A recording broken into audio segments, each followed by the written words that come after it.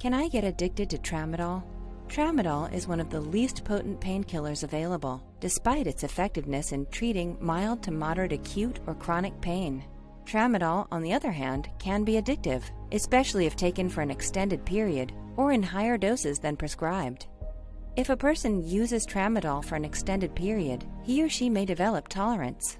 Those who misuse or abuse Tramadol run the risk of becoming addicted.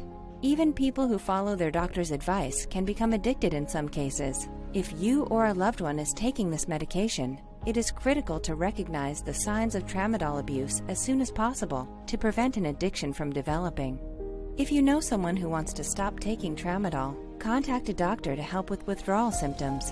Detoxification, or the process of ridding the body of the drug, is frequently the first step in many Tramadol treatment programs.